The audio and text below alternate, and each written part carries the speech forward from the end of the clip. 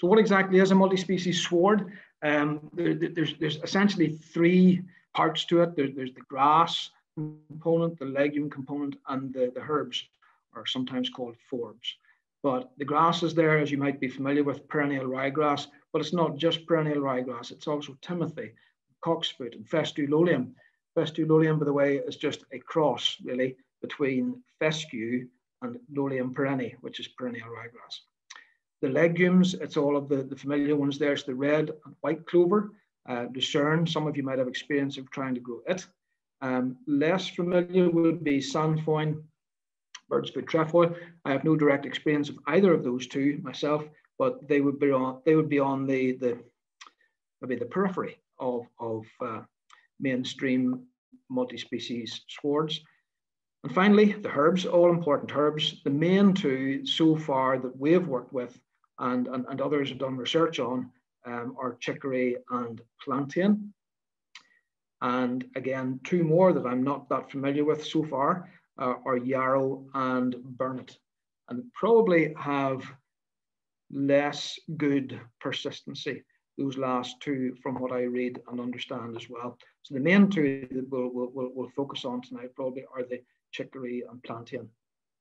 Again, just a couple of photographs just to get our eye in. If you haven't seen these sort of swards before, the photograph on the left is obviously a fairly freshly sown out, very dense and uniform population there of I can see clover, and I can see plantain and chicory.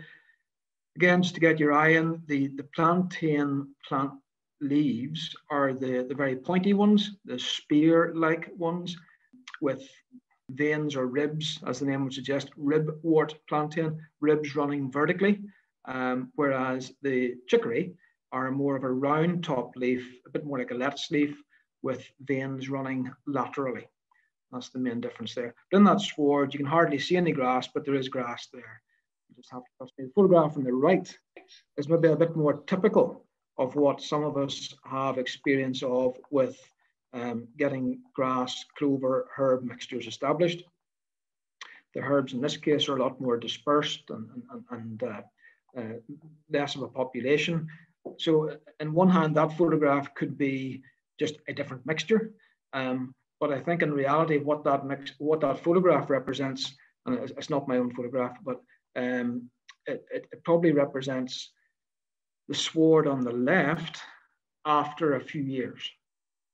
Okay, so what I'm really trying to say there is that because of the lack of persistency of some of the herb species, that's probably what you could end up with by maybe year 3.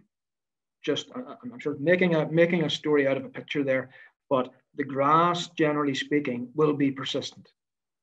We can do grass in Ireland very well, and it will thrive in the sort of conditions that we have, including all of the wheat grasses, by the way, but the herbs, maybe not so much. And again, we have to get used to the appearance of these swards.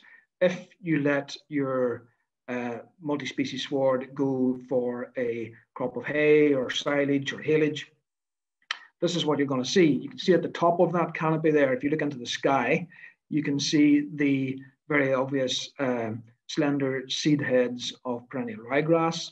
There's some other meadowgrass seed heads up there as well. But then looking down through the canopy, you can see lots of red clover, white clover, and there are some of the herbs in there as well, one or two of which I can't even identify. So it's just, these swards will look much more varied, a bit more messy.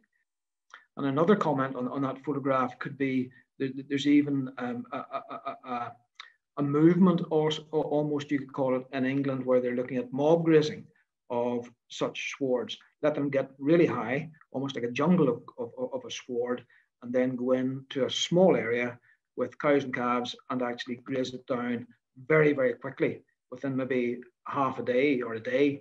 So there's a lot of tramping involved. There's a lot of loss involved, utilizations out the window, but it's more to do with meeting the needs of the animals, but also trying to tramp some carbon into the soil. That's a whole different subject, which some of the benefits, just to try and say, what are the positives of these types of swards, and there's a number of organisations and research bodies across the UK and Ireland, for that matter, that are doing really good work on multi-species swards. Rothamsted is one of them. Ibers is doing work. Duchy College, in the south of Ireland, UCD and Teagasc are doing work as well. And AFBI is getting going on it also. But the benefits that Rothamsted have put together are in front of you there. There's opportunities with these swards to extend the grazing season. There's increased productivity. They're more resilient, and that's a key word. More resilient under extremes. By extremes, I mean after periods of heavy rain or periods of drought, for that matter. The greater availability of micronutrients. That's basically down to the deeper, more investigative rooting that these plants have down into the soil root zone. Improved soil quality and carbon sequestration, which we've already touched on there briefly. Reduced need for fertilizer and nitrogen. That's largely due to the legume component in the sward. It's not that these multi-species swards can do without nitrogen. They are full of nitrogen, but it's fixed, atmospherically fixed nitrogen as opposed to artificial sourced nitrogen. Enhanced parasite control, which is another key feature and a very useful feature. We'll come back to that later. And when you put all that together, you get enhanced sort of biodiversity of plant and organism life above and below ground. And there's been a lack of, up until now, a lack of work on studies of what's actually happening below the ground under these multi-species swards. So the uptake in Northern Ireland so far has been small, is the way to put it. There's been a number of early adopters right across the country who are keen to try these swards from beef, sheep and dairy sectors. There is, though not many people maybe have them in the ground right now, but I've never seen such a wave of interest in something new in the sort of the grass area of farming, as this has generated a huge amount of interest from farmers and the industry in general about these swards for a whole host of different reasons. There's a number of multi-species sward research trials in the pipeline, one of which is EcoSward, and there's a shopping list of these, which I'll come to at the very, very end. But EcoSward plots, we got those established down at AFBI Loughgall in 2019.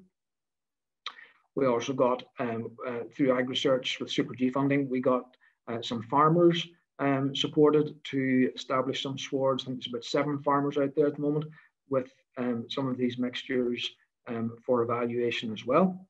So at Loughgall, we're doing simulated grazing of monocultures and mixtures, and we'll compare and contrast that information, which you'll see some of in a few minutes. And we'll compare that and contrast that with the on-farm experience over the next couple of years. The research, by the way, is far and wide. There's a lot of work going on down under in both Australia and New Zealand. And in New Zealand in particular, it's a very dairy-focused country, as you know, but they are particularly interested in plantain, sometimes growing it pure, as that photograph would show in the centre, or more often growing it with ryegrass and clover. But you can see there, maybe in the small print in that paragraph, the plantain, even they recognise the plantain will only last 2 to 3 years under dairy grazing, which might surprise you and maybe think that's not very good. But we have to think of strategies of how to replace that plantain then back into the grazing pasture without necessarily starting all over in terms of overseeding methods and so on. Some of the numbers on the right-hand side is very small, apologies for that, but you can see there that in terms of dry matter, ME, crude protein, not dissimilar to ryegrass values, to be perfectly honest. The fiber levels are a bit different, but the main difference from any analyses of herbage that I have seen so far, including some that we took from Loughgall in 2020 is the dry matter content, because the leaves, as you can see at the top of that photograph, are fleshier, lower dry matter leaf at most times of the year when you compare to a perennial ryegrass leaf. Down south, they've done a lot of good work at UCD. Professor Tommy Boland has led most of that work, and the smart swards or smart grass systems, they investigated a whole range of different mixtures and different species combinations, which was excellent. AFBI was involved in that work, I should say, but the key findings from that work over a number of years, mostly with sheep, I have to say, in terms of sustainability findings, as I call them, there were less animal medicines required and less used. There was a higher yield of herbage with the multi-species swards, with a lower amount of nitrogen input than the control, which was a ryegrass-based sward. And third of all, the actual animal performance, the important bit, is that there was a faster daily gain in lamb live weight, which translated into should translate into a higher profitability system. In terms of cattle performance, not as much in the literature. We're doing a fairly extensive literature review at the moment, but there's not nearly as much on cattle. Some work was done there in Massey in New Zealand, and they found 42% higher daily live weight gain in calves grazing on multi-species versus grass clover back in 2015. But there's not a consistency of that type of result, because number one, we're dealing with different circumstances, different climates, different weather patterns, different cattle, and the multi-species swards themselves. There's no British or Irish or American standard multi-species swards. In all of these trials, you're dealing with slightly different combinations of species, which makes it tricky.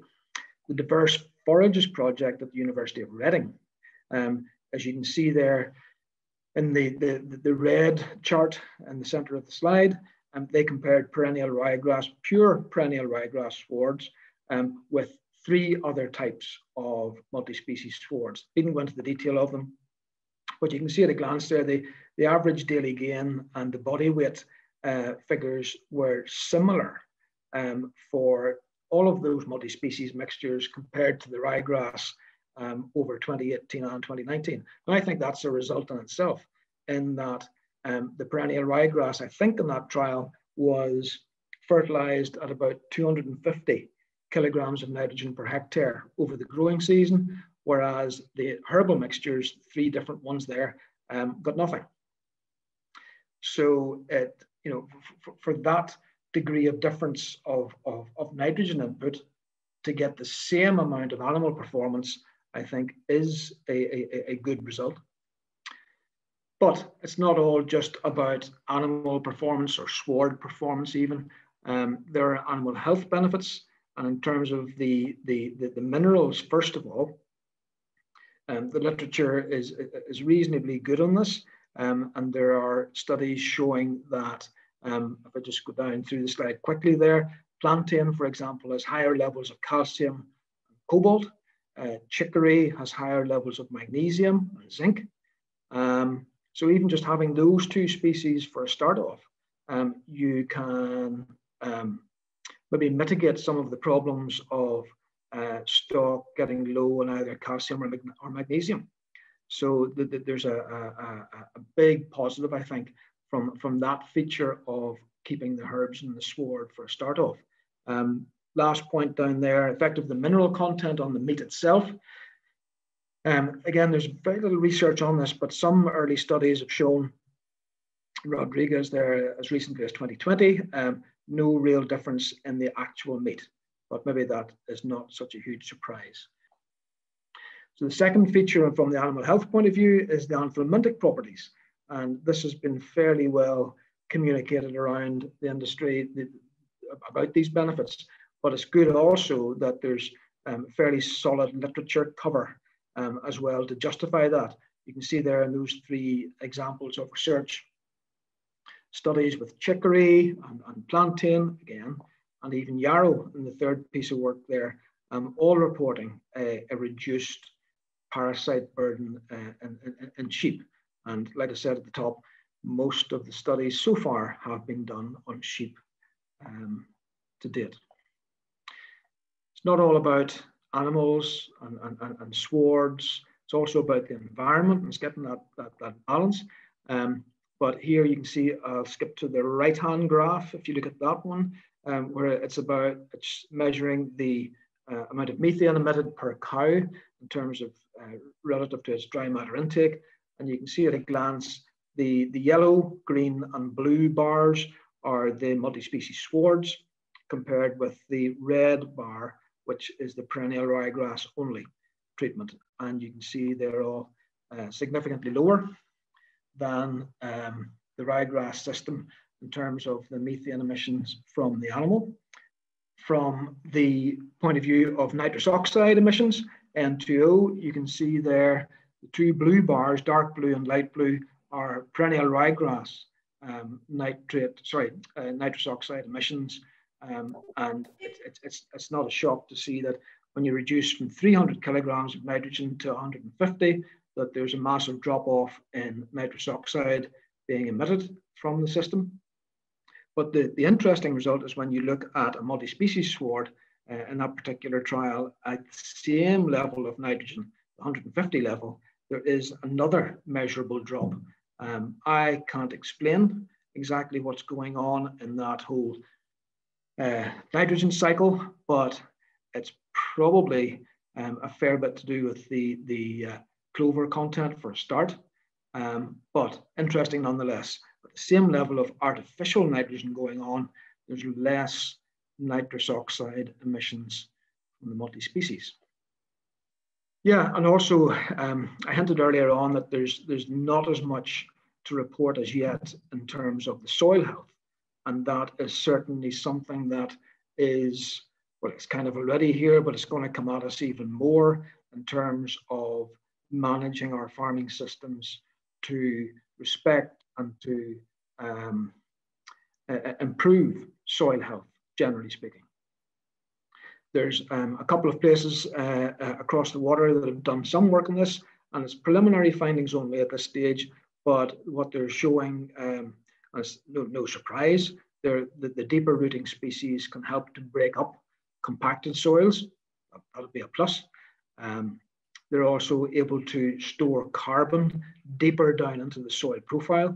Again, it's just largely because the roots are down there, and if you can keep those roots, keep them there first of all, and keep them healthy and keep them growing well, they will help to store carbon and the deeper into the soil. And the added benefit again is improved soil organic matter.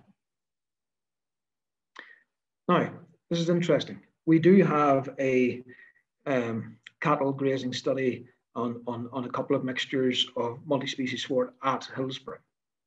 Now, we only got it was sown out in 2019, so it was supposed to be fully on trial last year in 2020, but due to COVID and other problems, it didn't happen. But the swards were there, and Chris Boughton, who's a student at Queen's, he was in doing PhD work with us, and what he was looking at was the worm activity in the multi-species sward side by side with the ryegrass-based sward next door. And he did this at AFBI at Hillsborough last summer, and also down at the site down the Devonish site in Douth, which is doing some really terrific work with multi-species swards and a whole carbon agenda going on down there. But in terms of the earthworms, I didn't even know about these different categories of earthworms. But there's the ones that do the vertical burrowing deep down into the soil. There's ones that just dwell deep in the soil and stay there. And then there's the the surface active ones, which are probably responsible for all the worm casts that you would see on your lawn, for example. So they're all categorized. But what he found was, you can see it there in the second bullet point, the earthworms generally were much more abundant in and on and under the multi-species swards than a reseed or permanent pasture found at both locations. So that was a pretty good find in his first year of studies, and he's going to repeat that. And what was interesting, these anisic, or these very long, deep burrowing type worms, were more abundant in the multi-species swards, and found that, again, very promising results. I'm quite jealous. He found that at both locations, albeit this is preliminary results after 1 year. So just be a wee bit cautious. But last bullet point there is, so what? You know, the best answer whenever somebody tells you about a research finding is just say, so what? These anisic species contribute to hydraulic conductivity in the soil and nutrient cycling. They're constantly processing dead and dying and decaying material down in the soil, adding to the organic matter and improving the soil structure. So there's nothing negative about all that. It's a really good piece of work by Chris, and hopefully he can substantiate more of those findings this summer when he gets going again. Another feature of his work that he's hoping to do this year at Hillsborough is basically put these chambers down into the ground and look for any knock-on effects. Okay, so there's more worms there under the multi-species swards, but what else are they doing? And there might be a knock-on effect to impact on the parasites that are present, not only in the sward, at the base of the sward, but in the soil itself. And some of those parasites will affect the animals. So there could be some interesting additional findings coming from that. In terms of the end product, this is not my area of expertise, but just to report it, the multi-species swards containing plantain and chicory have been reported in some of the literature to have a higher proportion of these PUFAs, or polyunsaturated fatty acids, which is a good thing when compared to grass clover swards. And that these improved level, excuse me, the improved levels of PUFAs have been found in lambs whenever they've been grazing on trefoil, knapweed, plantain, red clover, selfie, and yarrow. So the full card trick there. So that was kind of an overview of the benefits and some of the drawbacks and some of the realities of our experience of multi-species swards to date. Jason did say at the top that we have actually got some plots on the ground, thank goodness, down at Loch Gall to show people and to get some early results on the table. And here we have the field, one of the fields down at Loch Gall with the number one, the component species trial, and number two, the mixture comparison trial, which is really the mixture A versus mixture B, similar to what we have out on some farm sites right now. But the process of the trial at Loch Gall last summer, the little mini combine that you can see there called a Haldrup, it basically cuts these 2 meter plots every 8 times throughout the growing season, and it's what we call simulated grazing. Okay, so that was the background to the trial. I'll just run through a few details quickly because I think it's important and it relates to some of the stuff we're going to talk about. The establishment of that trial was sown into clean ground. All of that plant breeding, the fields down there generally are turned over every three years or so. So they're pretty clean in terms of docks and other nasty broadleaf weeds. Inevitably, you will still get chickweed whenever you plough over a bit of ground, and some wheatgrass will come through, but quite clean from things like docks. So that was important to note. They did get good clean ground at the start. It was conventional ground preparation. By that I mean plough, cultivate, roll before and roll after sowing. And when I say shallow drilled there, it's basically a specialist little seed box. The grass is really dropped rather than drilled. It's dropped and just tickled in with spaced harrows. So the seed is kind of at or very close to the soil surface. Fertilizer, importantly, All of the plots got about 80 kilograms of nitrogen in March, and that was it. That was it for the season. The grass-only plots within the trial got an additional top-up of about 70 kilograms of nitrogen, and because of the very dry, prolonged, almost drought period that we had back in early 2020, ironically at the same time as the first lockdown, the grass, there was no point fertilizing any earlier than that because the grass just wasn't going to grow. But late June, early July, normal conditions resumed, and we put on the top up a wee bit later in the season than you would plan onto the grass only. Simulated grazing, like I say, was 8 harvests, basically letting the sward get up to about 15 centimeters or so, and then harvest it down. Those harvests ran through from April through to October. The average regrowth interval was about 26 days. Now that's important as well because these swards generally, you're not putting on a lot of nitrogen. You're relying on clover doing the engine work in the sward, and consequently you kind of have to wait until the sward is ready to be grazed again. So that regrowth interval there at times was way over 26 days, and other times it was under 26 days because you were just waiting for fluctuations in growth for the sward to get up to that 15 centimeters. And in terms of the season, like I've already said, there was a dry, cold, prolonged spring period with that almost drought conditions, and then from about July onwards, normal conditions returned. Next slide. I keep going to hit the button. So let's just see some of the plots themselves. Like I said earlier, it's easy relatively easy to establish and grow grass in Northern Ireland. And you can see on the left-hand side that happened to be a tall fescue plot. It could have been any of the grass-only plots. Equally, relatively easy to establish clover. And this was a plot of large-leaved white clover on the right-hand side. Plantain. Now, some of you may not be familiar with this, but this is the pointy leaf, as I said earlier, and you can see that from the photograph, from the side-on photograph on the left, and a slightly more overhead shot on the right-hand side. What I was particularly interested in this was because this was a replicated trial, so all 3 plots of plantain looked like this.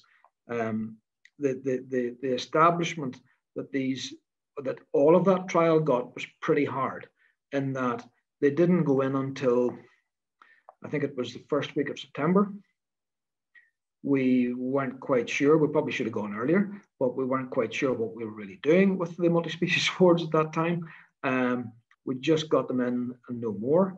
There was a lot of wet weather afterwards. Where we're stood in that left-hand photograph, there's quite a slope there, more slope than the photograph would suggest. And whenever I went down and visited the swards in mid-December of 2019, there was wee rivers running the whole way down across all of those trials. So they got quite a challenging establishment first few months. But what surprised me was that plantain plot there seems to work really well, even in a slightly challenging set of establishment conditions, and really dense. There was very little in the way of weedgrass invasion come into that plot as well, which I also think is noteworthy. Not such a good story on the pure chicory sward plot on the left-hand side. The germination and the uniformity of the plot was not good.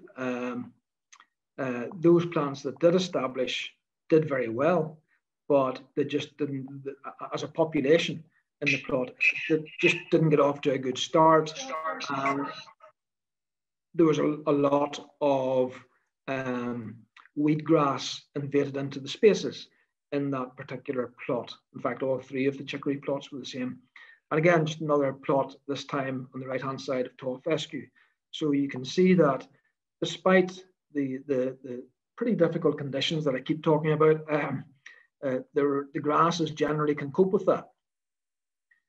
but we just have to be careful, more careful with the establishment conditions and timing and everything else in particular. So in terms of some results, this is purely fresh weight yield, and a bit like Chris's study, it's preliminary because it's 1 year. So we're just getting indications from this, not firm conclusions. So starting at the left-hand side, just ignore the blue bar for a moment, but the two dark green bars there that did very well, and here we go again, tonic and plantain. Sorry, tonic, plantain, and Commander Chicory. So despite that chicory plot looking very sparse and had a fair bit of weedgrass invasion and all of that, it looked ugly, but it performed very well in terms of those 8 simulated grazing cuts right across the growing season. The bright yellow bars just nearby are all of the white clover pure stands. Working your way across, the two right in the middle, the two light green bars, Gosford and Ballantoy, 2 top performing perennial ryegrass plots. But at that very modest level of nitrogen, and the fact that they missed out on the extra spring nitrogen that kind of grass needs, only modest performance there. The 2 red bars are the Lemon and Discovery red clover varieties, which did very, very well also. And then finishing off to the right-hand side, all of the other, if you like, alternative grass only plots, which were just slightly under the level of yield of the perennial ryegrass. Our mix, for example, there is a mixture of different grass species with clover. Comer is pure timothy. Barula is cocksfoot. Bordeaux is tall fescue, and Barley is also tall fescue. So that's just those other types of grasses. If you come way over to the left-hand side of the graph again, the bar finisher plot is interesting to me because it totally surprised me. It is a no grass mixture. It is just red clover, white clover, tonic, plantain, and chicory. So what you're relying on there is clover, the engine, feeding the herbs. And that particular sward, unfortunately, I don't have a photograph of it, but the sward itself looked very messy for most of the growing season, and I observed them closely. But again, you just have to get used to that, because what you had was clover peaking at a certain time of year and delivering after the herbs had already delivered more so in the spring months. And because of the deep rooting, the combination of dry weather, and here we go again, we're having a lot of dry weather at the moment, the combination of deep rooting, I think, was what contributed to that top performance of the. So the second part, of the trial work down at Loch Gall is the good old mixture A versus mixture B. I've deliberately put the detail up here to let you actually see some real life mixtures that we're using. The one on the left, the mixture A, is a fairly conventional perennial ryegrass white clover mix. And what we have in there, if you notice, is 3 late heading perennial ryegrasses, diploids and tetraploids, all top end varieties with Crusader white clover. And on the right-hand side, we've got it's only a subtle difference, but we literally substitute out some of the perennial ryegrass content and substitute in the 0.75 kilos of tonic and 0.5 kilos of Commander chicory. But those small quantities are a bit deceiving in the sense that those are tiny, tiny seeds. So it's a bit like putting Timothy into a conventional grass mixture. It only takes a tiny quantity by weight to add in a huge population of plants. Okay, and this is the same set of mixtures, by the way, that the 7 farmers have out in their fields, more or less. Some of the farmers' mixtures have changed slightly. There's some very quick results from that. Again, they're preliminary and they're only fresh weight yields. But you can see there that mixture B, with the inclusion of the herbs, was dramatically more productive over the 2020 growing season, largely down to a combination of the conditions, the drought, the deeper rooting, and put all that together, and you basically had a higher, more productive sward. And just to re-emphasize, it's the EcoSward project, yes, working with AgResearch and working with the farmers, 7 of those, different ranges of farm enterprise, sheep, beef and dairy, different locations, different soil type. We established most of them in 2020, and we're still picking up experiences, and will continue to from those folks in terms of their experience of establishment in early years of the management of these swards. And also the AgResearch team are assessing with ourselves, assessing yield and taking samples for laboratory analysis for the herbage feeding value and so on, crude protein, dry matters, and also the botanical composition. And that's critical. If we don't monitor the botanical composition on a regular basis, we won't be able to figure out which species are actually persisting better or worse than others in the mixes. To bring this to a head and maybe get a little bit more practical for a short while here, which species are we actually going to include in these mixtures? And that's not an easy one to answer because there's such a variation of choice out there. The basic EcoSward type mixture, like we've just seen on the slides, is ryegrass, clover, chicory, and plantain. We deliberately didn't go for the 15, 16 species mixtures in those early days, because I think it's about taking baby steps with this, because most people are familiar with ryegrass swards. Some have worked with ryegrass white clover swards. So we just wanted to take that a little step further by putting in the two herbs, as opposed to adding in a whole range of legumes and a whole range of herbs at the outset. Maybe now and maybe next year, we will do some of those more complex mixtures. But from a research point of view and an early stage adopter point of view out in the farms, I think it's better just to maybe creep before you walk, and all of that. Just make subtle changes to begin with. In terms of other species, if you're maybe on heavier, wetter, north-facing fields, Timothy is a good extra grass choice to put in there, and maybe meadow fescue. If you're on better free draining soils, better sites, but maybe dry at certain critical times of year, cocksfoot is a consideration for an alternative grass to put in there, and maybe lucerne, all with deeper rooting, red clover possibly, and also maybe sainfoin. But the sainfoin we're just not as familiar with so far. Okay, next slide. This is probably one of the most frequently used slides on any talks that I've seen or heard on multi-species swards, because Cotswold Seeds, in fairness, have a huge amount of experience with putting these mixtures together. But this just shows you the full range and some degree of specialization of the deeper rooting ones on the left-hand side for light soils, and the more shallow rooting ones on the right-hand side for the heavier soil types. And you could maybe argue that that isn't necessarily always correct.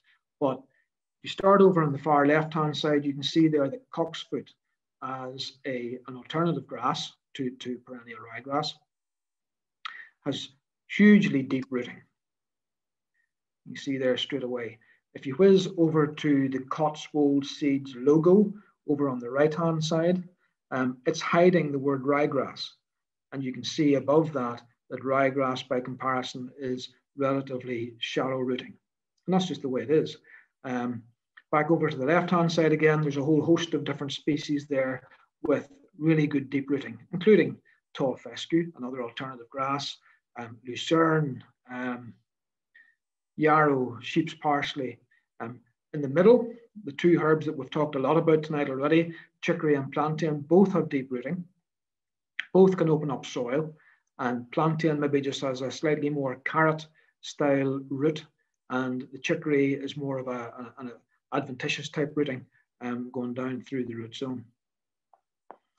Yeah, now this is a slide that I've photocopied out of a textbook, which I used to use years ago. And it's really, I've just put this in, it's a wee bit poor in terms of the photography there, apologies for that, but it's just a cautionary note.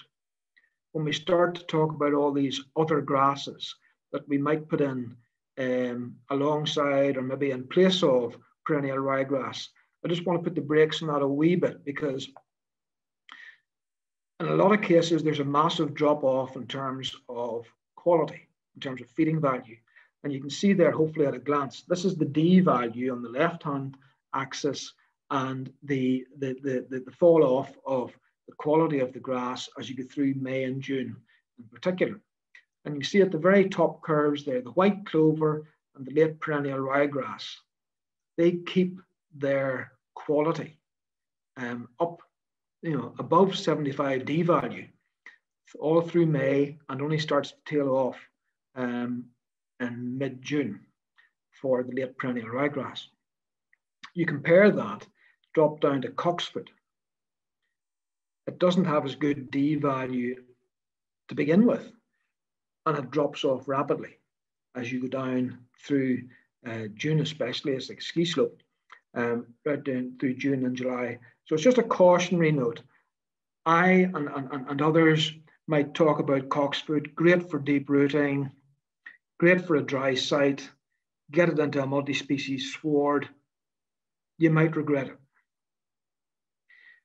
It's a plant, and I have some direct experience of it myself.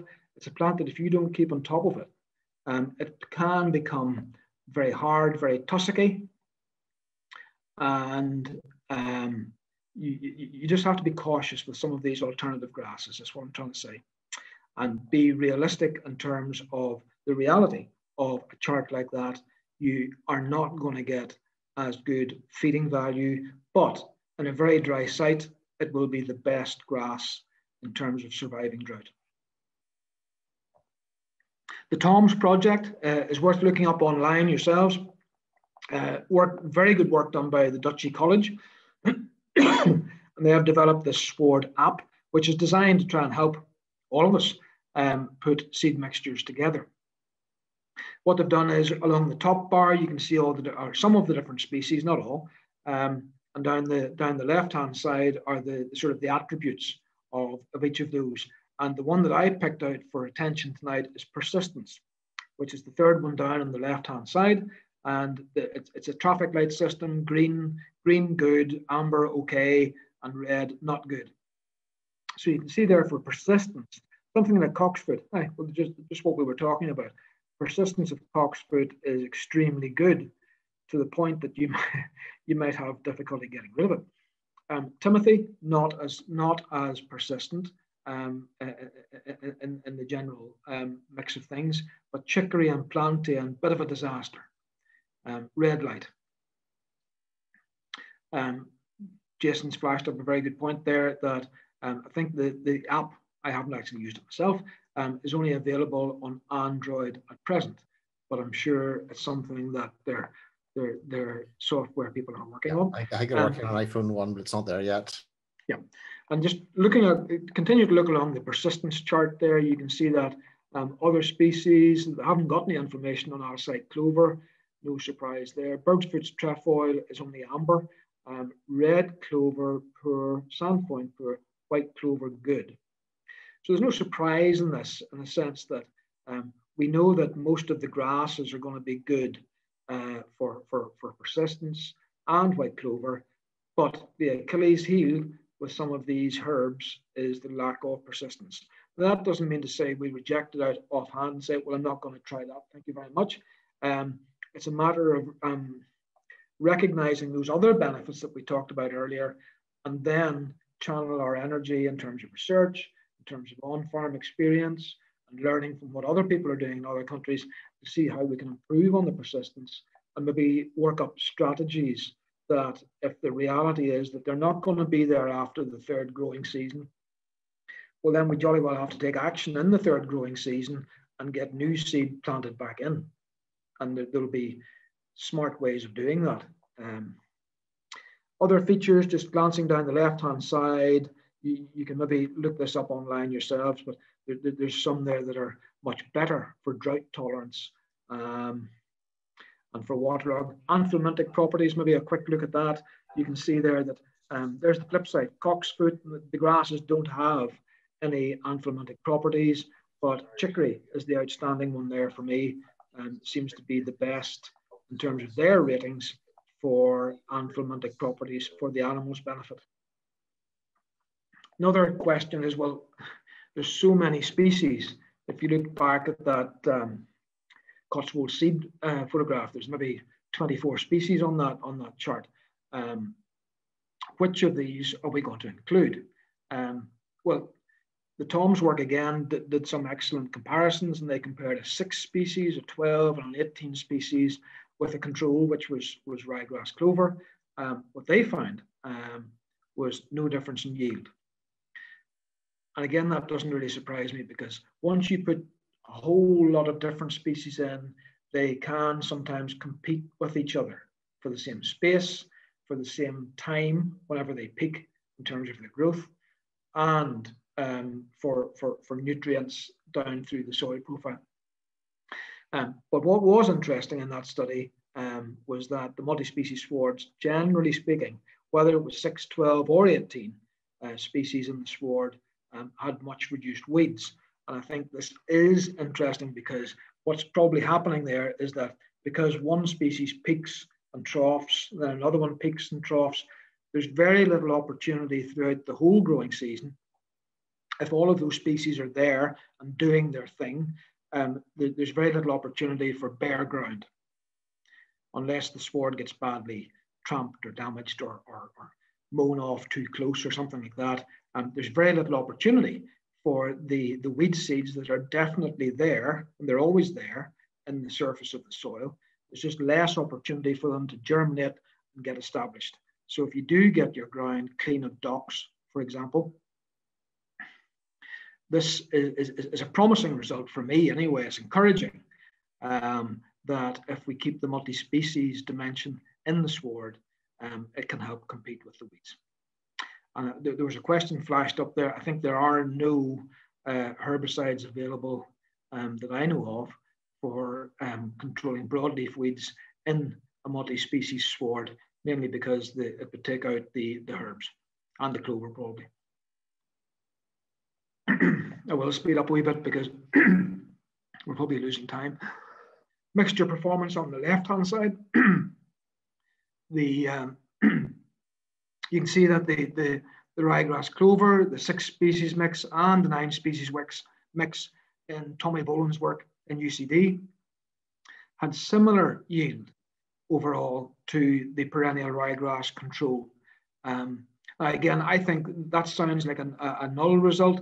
I think it's a very positive result in the sense that the perennial ryegrass in Tommy's trial, I think, had received 250 kilograms of nitrogen per hectare, with 0 nitrogen going on to all of those other mixes. So for them to be as competitive and as productive with no nitrogen is quite a positive result. So just to get to a close here, I just wanted to finish off by looking at some of the findings on different trials looking at how to establish these swards. We've talked about performance and all of those attributes, and we've talked about mixtures and how to figure out which species you need in your mixture. How do we actually get them established in the field? Did hint earlier as to how we had a challenging conventional sowing of the mixtures in the Loch Gall trial. Work here in Wales and other parts of England have looked at conventional ploughing, cultivating, harrowing, rolling, in comparison with, on the right-hand side of the fence here, minimal tillage, I suppose I would call it, in the sense that it's basically everything but ploughing has been used there. Sometimes it's surface harrowing, sometimes it's light power harrowing, but some degree of soil disturbance after killing off the sward and then putting the seeds in directly. And again, the Tom's project and the Duchy College, they looked at plough versus power harrow versus disc, and then sow. And they found basically no difference from those three methods, no difference overall in the total annual dry matter yield of the sward that resulted. What they did find was that the sown species were more abundant, and there was less broadleaf weeds such as dock and chickweed, etc., in the ploughed plots. To be honest, I'm not quite sure what to conclude from that. Some of the take-home messages maybe from the research work in terms of establishment, seed rates. Again, the very useful Tom's project. There was no advantage that they could see in increasing the seed rate. It's something that is it puzzled me, and I've had plenty of requests about if we were just to increase the quantity of herb seed in the mixture, would that not help sort out the persistence? Well, no, because the establishment is what it is, and most of the plants might just end up intercompeting with each other if you put a lot more herb seed in the first place. But they went from 14 to 21 kilos per acre of the same sort of mix, and didn't make any difference for yield or weed suppression. So there you go. In terms of sowing depth, I've hinted at it earlier, it's all about small seeds, get them positioned near to the surface, either on the surface or just into the first centimetre of soil. In terms of timing, earlier the better. I think we've all learned this. There's no point leaving it until, well, our traditional time for grass reseeding might have been, I don't know, mid-late August, perhaps, and early first half of September in a good year. I think we probably need to go a month earlier. In terms of weed control, you must get all your weed control done before. There's just no opportunity for herbicides afterwards. Stale seedbed technique, worth a mention here. I know we talked, and some of our partner farmers, I think, did try it in 2020. Mixed results. We tried it ourselves in AFBI, and it's a good idea. It's a good concept. The point is that you do all your cultivation, you have a nice, fine, firm seed bed as if you're about to sow the mixture, but you don't. And you just sit back and you wait for a week or two for a crop of wheat seeds to germinate right on the surface. Just a little green beard of seedlings, and that'll be wheatgrass, and it'll be maybe dock seedlings and certainly chickweed. But you go in and you either burn that off or you lightly harrow it at the surface, and must be very, very light, otherwise you just bring up more seeds, and then possibly do it one more time after that again, and then sow your mixture. What you're really trying to do there is exhaust some of the weed seed burden at the soil surface. Downside of all of that is that it takes so much time, and if you haven't started the cultivation process early enough, you can quickly run out of time to get a good establishment of your target species. And again, just some of these same points again. Conventional method of burning off and ploughing seems to be the most effective, but it can be very site dependent. And I hear that from farmers all the time. Broadcast or shallow drill. I don't really mind, as long as they're small seeds, as long as you end up with them sitting at or near the surface. I'm not really bothered what type of machine you use to do it.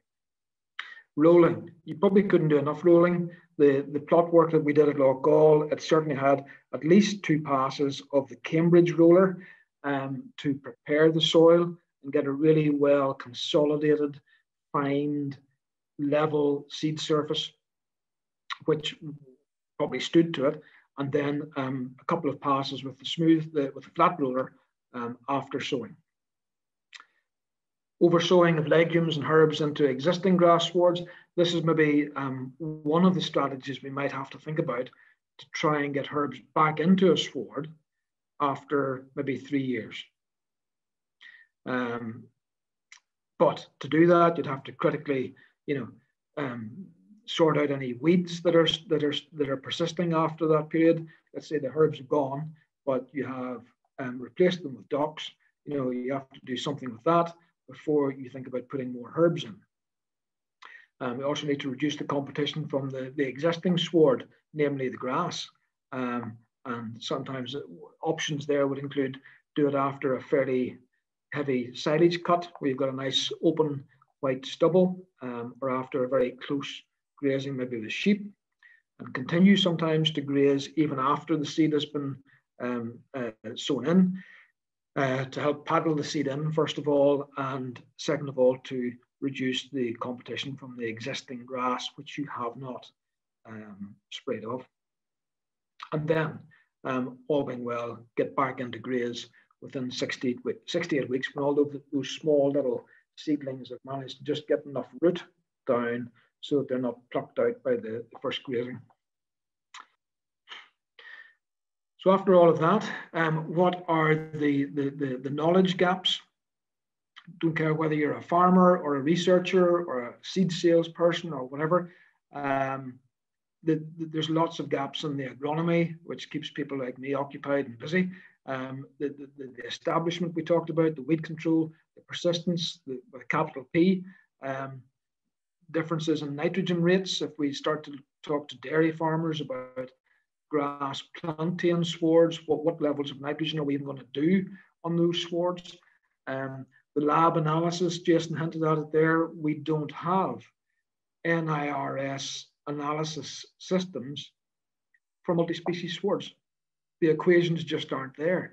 So that's a vital piece of work that needs done urgently. The defoliation intervals and heights, there's probably a reasonable amount of information there, but, and it's not just being selfish here, but I think a lot of it needs to be reproofed and re-shown on trials here in the north, just to convince ourselves and our industry that this is a worthwhile option. The seasonality of production, and there's another classic, the plate meter doesn't really work terribly well because we haven't got the right calibrations for the plate meter, and the nature of the multi-species sward. You can see it in the photograph. That's one of the swards at Loch Gall, grass clover on the left. You can see almost see the dividing line and the herb mixture on the right-hand side. But the plate meter, especially whenever the chicory plants, for example, start to become a little bit more erect and toppy in the canopy, the plate meter rests on those and gives you a false reading. For silage, we need to do a lot of work there. The timing and the method and the feeding value of such mixtures, we don't have the answers to that. In terms of the animal benefits, we need to look at all of those. The rooting characteristics, there's a project submitted that you'll hear a little bit later on tonight, looking at everything that's happening underneath these multi-species swards. The environmental aspects are hugely important these days, and politically important as well for the carbon and the nitrogen economy of such systems, and obviously the end product. The milk and the lamb and the beef coming off these needs to be right. There's a question there just on mob grazing, longer recover periods, trampling effect. I can't see it. We'll come back to that. So just to summarize where we're at, where's AFBI at in all of this story in terms of project work, just to bring you up to speed. The EcoSward at the top of the list there is a study that's ongoing. I'm leading that. It's in terms of doing a literature review of all of the findings that are out there, and coupled that with the on-farm study and what I forgot to put on the slide, the plot study that you saw at Loch Gall. So that's all to do with EcoSward. There's an EIP project that Jason is probably more familiar with than I. That's with farmers, and that's ongoing. And it focuses on multi-species swards for beef and sheep farms. and Denise Lowe, Dr. Denise Lowe from AFB is involved in that. We're also looking at, myself and John Archer and the Ag Research team, we're looking at lab analysis, trying to look at sort out some of the equations for multi-species swards. We have funding in place for the 2020 samples, and we're currently working through those. And we have the beef grazing trial, which is, I think cattle were going out onto that just this week at Hillsborough. The spades proposal, as the name, the NAF name there might suggest, is about what's happening underneath the sward, and we're looking at the soil dynamics under multi-species swards. That'll be at Loch Gall and at Hillsborough and on farm. Super S is a sheep grazing study at Loch Gall, where we're looking at the whole life cycle of the sheep performance, ewe and lamb performance on multi-species swards, taking it right the whole way through, like I say, the whole life cycle, right through to the end product. And we're talking about even doing the meat quality aspect at New Forge towards the end of that study. The plantain proposal is a dairy cow, surprise, surprise, dairy cow focused study looking at different combinations of grass and plantain, different levels of nitrogen, and how to graze them, basically at Hillsborough. And another proposal there is the multi-4 more. That's a Dara Dapham submission, looking at all those different seed mixtures, working with Chagas and other partners, and there will be sites at Hillsborough on that. And finally, the bottom there, greenhouse gas emissions. Shanghai at AFB Hillsborough is going to be looking at various animal studies across the different animal types, animal species, looking at multi-species emissions from the animals, largely based at Hillsborough. So that's the profile of where we're at in terms of existing and proposed research. But in summary, these multi-species swards, they use less artificial nitrogen fertilizer, sometimes none, and still give respectable and competitive amounts of yield, along with the environmental benefits that we touched on. They are more resilient to drought, and some would argue more resilient to waterlogging at the same time, because of that rooting structure, and they've got the improved soil structure as a result. Reasonable amount of evidence, I would have to say, in terms of the improved performance, at least for sheep systems. And there's the added benefit of potential for improved mineral uptake. Remember back to that story about the calcium and the magnesium, the cobalt, etc., and the lower requirement for anthelmintics, which could be another very important feature of these swards if it can come through and if we can keep the herbs there in the first place. But these swards, like I've said, for very many reasons, they are, I think, more challenging to manage. They're so much more variable. We're all starting from a slightly different place. And the bottom line, I promised you I would finish with the word persistency. And that certainly is uppermost in my mind in terms of trying to set up trials to address that key problem.